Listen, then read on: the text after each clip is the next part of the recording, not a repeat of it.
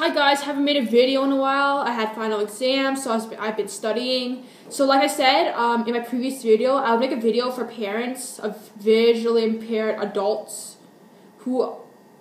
children who are planning to move out.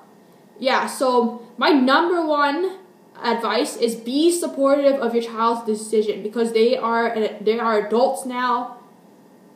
Don't use the if you disagree with them moving out, don't use derogatory words like oh, your baby, your kid, or yeah, stuff like that. It's not okay.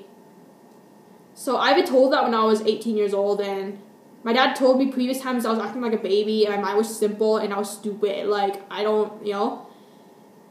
first of all, I realized that trying to move out while being 18 was not wise because first of all, I was in my graduating year in high school. So yeah. And second of all, I only made like $200 a month. So that's not even enough to support yourself at all. So yeah.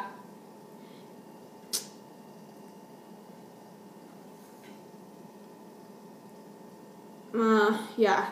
Okay, so here's what to do if you disagree with your child moving out. Just say, you know what, I really don't agree with you moving out at this time because I don't think you have financial job yet. I don't think you're just financially stable to support yourself. So I really would like you to wait till you finish college and stuff like that. Ugh, sorry, my stupid phone is ringing. Ugh.